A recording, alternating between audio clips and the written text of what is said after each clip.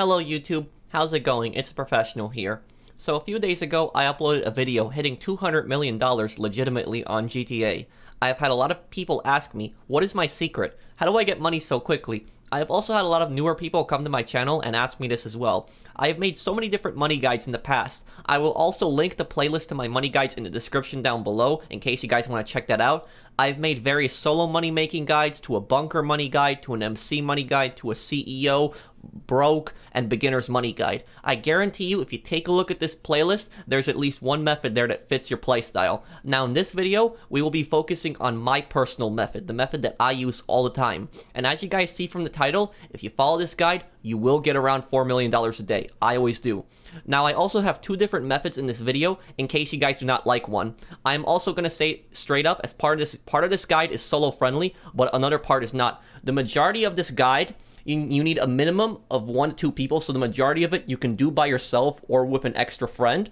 But at the very end of this guide, it's recommended that you at least get 2 other friends, so 3 people together, counting you. So 2 more people at the end, but I'm going to explain that a little later.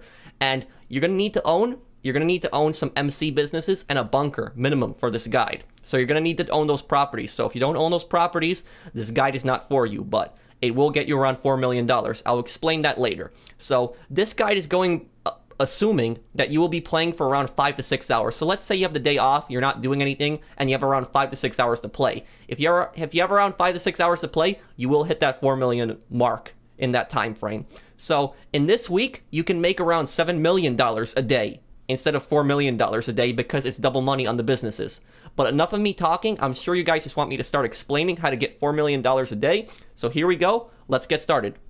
Okay, so the first thing that you're going to want to do for this money guide is you're going to want to buy supplies for 5 of your MC businesses or 4. You don't really need the document forgery. If you want that one, it's a little bonus, but it's good to have weed, counterfeit cash, meth, and coke, and make sure those businesses are fully upgraded. If you own these businesses, it's going to be a lot of help for this guide. This is where the majority of your money is going to come in at the end. But when you first sign into GTA Online, when you go online, just buy full supplies for your businesses. That's what I always do. And also make sure you buy supplies for your bunker. Make sure that your bunker is also upgraded. So as you can see, we bought supplies there for weed, document forgery, coke. Now we're going to be going on to counterfeit cash. Counterfeit cash is purchased, and we're purchasing it for meth now.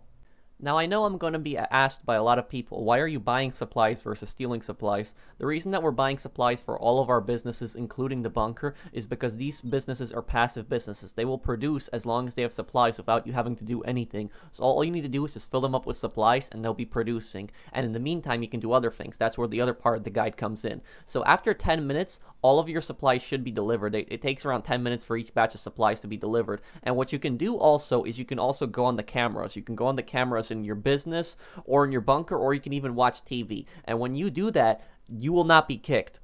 So alternatively, if you guys gotta go somewhere, if you gotta do homework, or if you gotta go to sleep, you can just leave your PlayStation on, and as long as your supplies were delivered, you can just go on these cameras, or you can go in the TV in your apartment and you won't be kicked. And you can just sit on here, leave your PlayStation on, and your supplies will pretty much be producing that entire day. And then when you come back, your supplies will either be 50% produced or they'll be 100% produced, depending on how much supplies you left off with. So this is a really good way for you to produce your businesses even when you're not there. So when you got to go to sleep, this is a good thing to do, because then you wake up the next day and your businesses will be ready and you can just start selling them, or you just resupply them again and pretty much you'll be there. Okay, so now let's move on to the next part of the guide. What are you going to be doing in between? So let's say that you have time. Let's say that you don't want to go AFK. Let's say that you want to do something in between. What can you do in between if your businesses are producing? Now, the first part of this guide, this is the import-export guide that I've done, the solo import-export guide. You guys know it's basically where I just sell a car every 48 minutes, and then I do headhunter, sightseer back to back, and then steal an import-export car and sell it. If you guys have already seen that part, you can just skip ahead to the next part. I'm gonna leave in the comments down below, the top pinned comment. I'm gonna leave the exact minute you can skip to. So let's start off with method number 1. Okay, so like my import-export method that we've done in the past, you're going to want to go up to this part of the city, Los Santos Customs up here. This is where the nicer cars tend to spawn.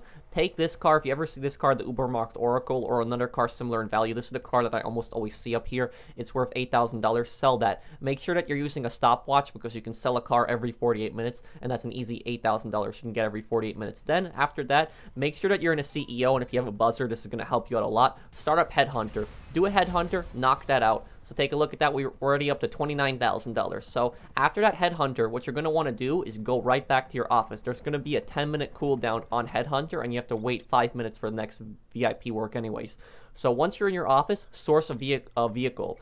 And here's another tip. You're able to source only top range cars as long as you have around 10 mid-range and 10 standard range cars. So after the vehicle is delivered to the warehouse, what you're going to want to do is leave the warehouse immediately. Don't sell the vehicle, just leave the warehouse. And take a look at that, guys. You see the Headhunter? It's on a 2-minute and 40-second cooldown. But look at this. Sightseer is ready. So now once we complete Sightseer, that Headhunter cooldown is still going down. So we're going to complete Sightseer right here. Got $22,000. We're going to want to fly back to the city because Headhunter is a lot easier to do in the city. So right after you complete that Sightseer, Headhunter will be ready instantly. You can see all the other VIP works are on a cooldown, but Headhunter is ready instantly. So let's do Headhunter and Sightseer back to back with the import-export, and you can beat the cooldown. So we beat the cooldown there. We did both Headhunter and Sightseer. After you complete that Headhunter, go right back to your vehicle warehouse and sell that top range car.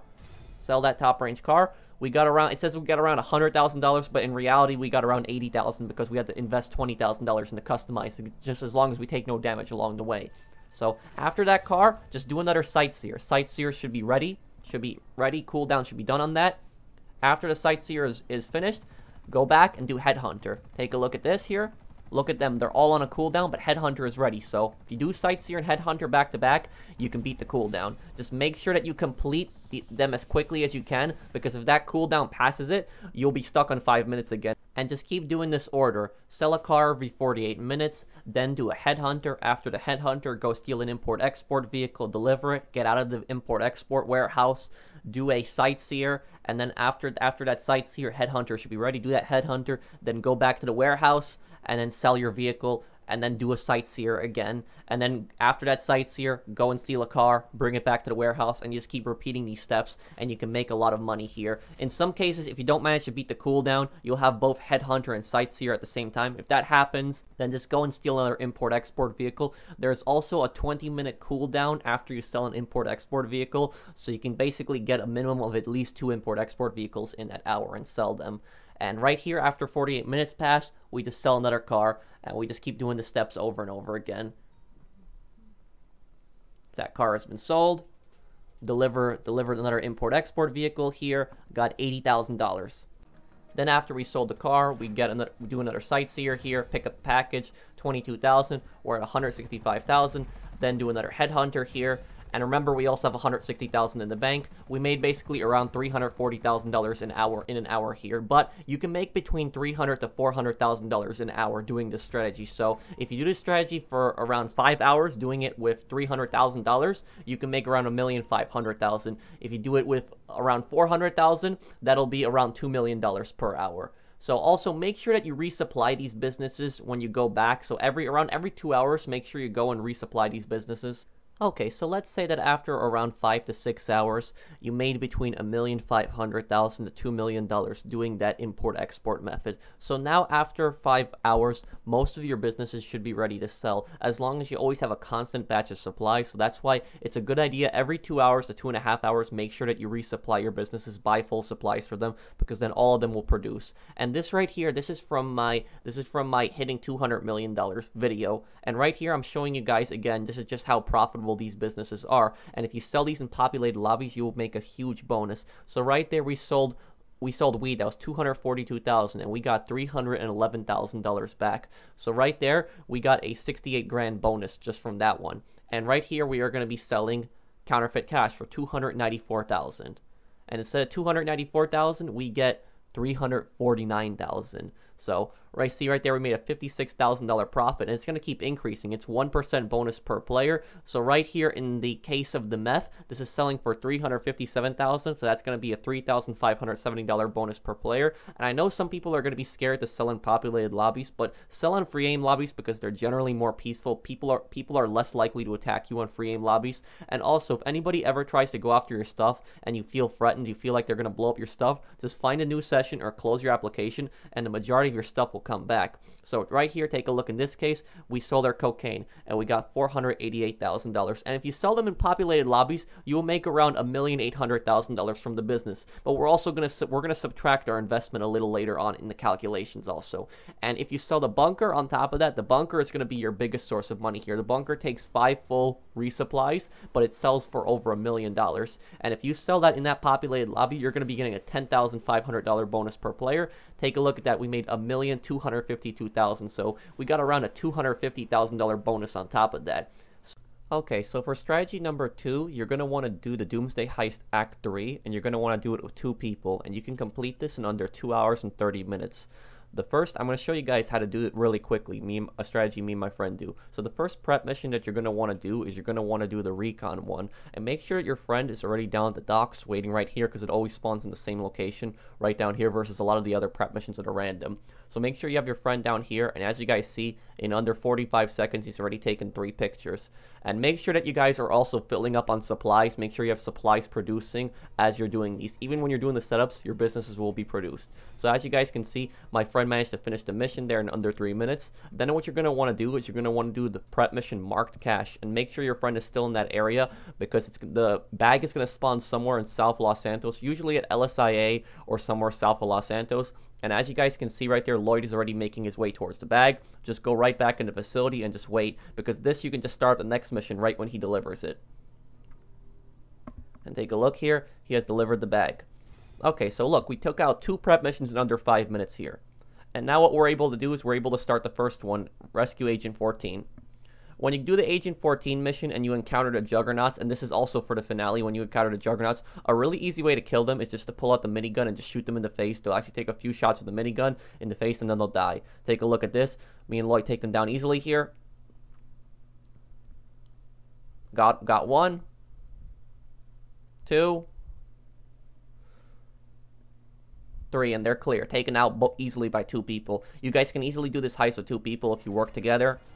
And if you got the Vigilante will help you a lot on this heist, tremendously. It'll get you from point A to point B very quickly, and the missiles are so accurate they can take out a lot of enemies and clear areas out easily. When it comes to the Escort ULP mission, you don't actually need to use the Chernobog. You just need to get into the Chernobog and drive it to the first point in order to progress in the mission. But other than that, you can use the half-track or another vehicle if you don't like the Chernobog. But make sure you have some way of shooting down those helicopters.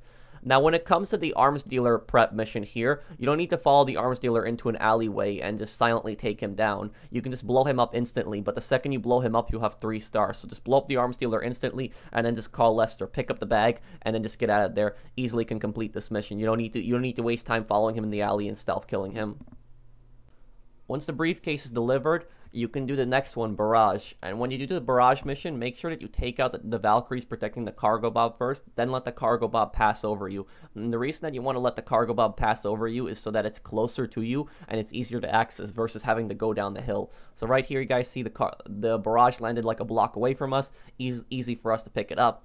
And if you got the Vigilante on this mission, it's going to help you out a great deal. Just take the Vigilante down the runway here and just take out all the enemies, lock onto them, and every single missile is pretty much going to hit the target, because these missiles, they're the best missiles in the game. Same with the missiles in the Deluxe, so in the Ruiner, they almost never miss. Take that out, easily clear out the runway. Then when you clear out the runway, just get out of the Vigilante and just pull out an explosive sniper and shoot this helicopter down. It's not going to appear on your radar at first, but it's coming the second you clear out the runway, and then mission complete. Now, when it comes to the Kanjali mission, what you're going to want to do, and I recommend this, is take 2 Karumas, have one friend go into the warehouse right there and just destroy the equipment. You take the other Karuma and go towards the Kanjali. Wait for your friend to clear out that warehouse. Once all the equipment is destroyed, just get in the Kanjali. You don't have to wait for your friend to get in the Kanjali. You actually don't want him to get in the Kanjali because it's going to get more complicated. If your friend does not get in the Kanjali, you will have this notification at the bottom of your screen. It'll say, wait for your team to enter the Kanjali, and just keep going. Just drive to the destination. And the reason that you want to do this is because no helicopters are going to spawn. You know those hunter helicopters that spawn and attack you? Well, as long as your friend doesn't get into it, they won't spawn and they won't attack you. So just have your friend drive in the Kuruma and get over there to the destination. It's going to be at Lago Zancudo. And you can just drive here and the enemies can't hurt you. You're just going to have these Avon's goons. They're just going to be trying to smash into you here on the road, but they can't do anything. You don't have to worry about those hunter helicopters attacking you. So just take that tank there. And then once you're at Zancudo, just let your friend get in and then you'll complete the mission. Once you're here, just let your friend get in the tank and you're good. Mission complete. Easily completed that. Don't have to worry about the hunters. Now, when it comes to the final prep mission, where you have to damage the jet, and you have to wait for it to crash into the water, you actually don't need to wait for it to crash into the water. If you use the explosive sniper, and you shoot that jet 3 times, so make sure you land somewhere close to that jet, just shoot it 3 times with the explosive sniper, it will actually nosedive down, and it will crash pretty much anywhere where it's flying over. So 3 shots with the explosive sniper and it'll go down. Other vehicles like missiles and the explosive cannon, you'll keep shooting it and it won't crash. But if you use the explosive sniper, it'll crash easily and you don't have to wait for it to go into the water. So pick up the module there, just deliver it to the facility, prep mission completed. Now, for the final setup mission with the volatile here, what the easiest way I find to complete this mission is just to follow everything in a straight pattern. Just bomb all the targets in a straight pattern. You guys saw I took out 1 SAM here. Take out 2nd SAM. Boom, got that.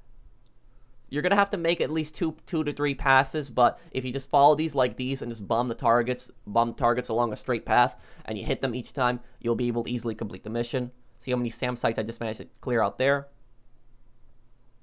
Okay, so now we're going to be doing the finale.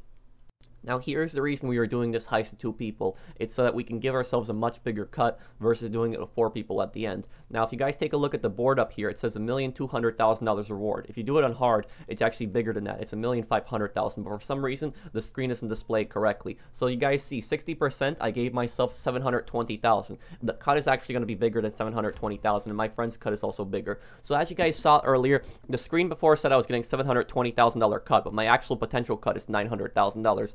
For some reason, this wasn't corrected when Rockstar was doing the Doomsday heist. It shows you the normal payout, but the payout is actually much bigger. And if you're the host, give yourself a 60% cut and give your friend 40%. And that's actually the best way to balance it out, because you paid $120,000 to purchase the heist, and also your friend got $45,000 every setup mission. You didn't, which gives your friend like around over $200,000. So if you do 60-40%, it's actually going to balance itself out. And you guys are going to want to use the barrage. And the reason that you want to use the barrage is because the barrage will give you a $100,000 bonus instead of giving you a $50,000 bonus with the Kanjali. It's only going to go to the host, but it still balances itself out. The host will get around $880,000, and the second player will get around $830,000. Very, very minuscule difference, but it's the easiest way to balance itself out. If you do it 55-45, it's still uneven. The best way to balance it out is to do it 60-40, because remember, your friend got paid for the setup missions, you didn't, and you had to pay for the heist. When you take the barrage through here, just try to rush through here and just try to avoid all the insurgents. Don't even bother with them. You don't need to destroy them to move up. Just make sure that you're stocked up on snacks and armors before you do that, and make sure that you have that open at all times. And right when you go through the base itself, when you're dealing with the Juggernauts, do the exact same thing we did in the Agent 14 mission. Just pull out the minigun and just take out the Juggernauts. You're going to want to move up slowly through the base. There's no need really to rush. And me and my friend, we did this on free aim. So for people that think it's impossible to do it with 2 people, we did it on free aim with 2 people, and we didn't die once on this. When you get into this room itself, you're going to want to go up this staircase right here. It's diagonally from the entrance that you come in from. And the reason that you want to go up here is because this is where your first server is going to be, and you can easily get up here without having to go all the way around and having to fight all of Avon's guys. When it comes to the hacking game, you can get really lucky and you can get some of the easier ones, or you can get some of the more complicated ones.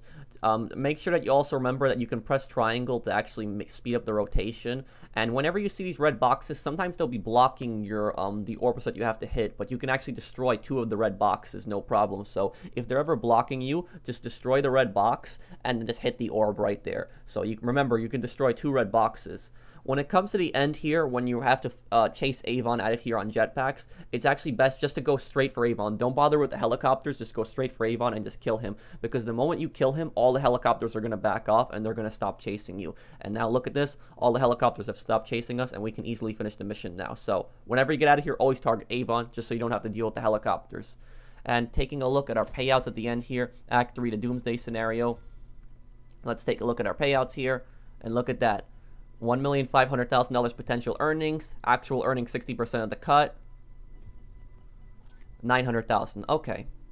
Now here we come to our calculations. I wanted to show you guys that you can get $4 million doing these 2 methods a day. Now take a look right here. Document forgery, we invested $75,000 in supplies. Regular amount you get for that is $126,000, but you can sell it for up to $150,000. That's the most I've gotten when I sold it. In a populated lobby, it would be a $1,260 bonus per player. Weed, we invested 2 batches of full supplies. That's $150,000, and sells for regular amount of $252,000. The most I've ever gotten for weed is around $315,000. That's if you sell in a really populated lobby. Counterfeit cash, $150,000. Investing 2 batches of full supplies, you get $294,000 back. And if you sell it in a populated lobby, you can get up to $360,000. Meth, you buy 3 batches of full supplies, $225,000, and it sells for a regular amount of $357,000, but you can sell it in a populated lobby for about $457,000, so you can make a $100,000 bonus with the meth. And as for the meth and the coke, both of them are 3 batches of full supplies, but they really take 2.5 to produce. So when 2.5 batches of full supplies produce, you're still going to have another half of a batch left for the next production. And then all you need to do is just buy 2 supplies. So again, you need to buy three supplies for coke and meth, but you're still gonna have some over. So you're gonna have some producing over. So you can even add on to this chart and actually add on more. So you just need to buy supplies 2 times after you sell it once, because you still have half a batch left. And for coke, regular amount would be $420,000, but I've sold it up to $530,000 right there. So you can make over a $100,000 bonus. Bunker, it's 5 batches of full supplies, investing $375,000 into it. Regular sale would be $1,050,000. You can sell it for up to $1,315,000. That's the most I've gotten for the bunker sale before not counting double money.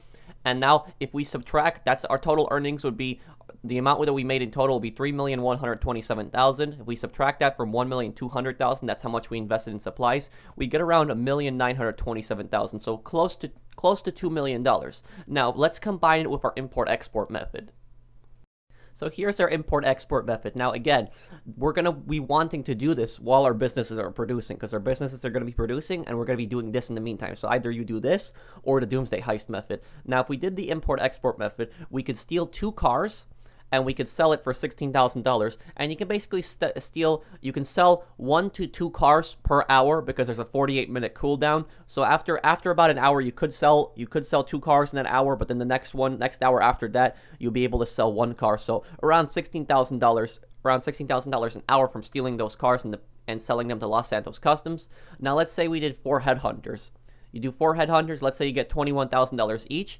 You get a total of $84,000 in that hour. Now you do 4 sightseers in that same hour also, $22,000, let's say each one, around $88,000. And we sell 2 top range cars, $160,000.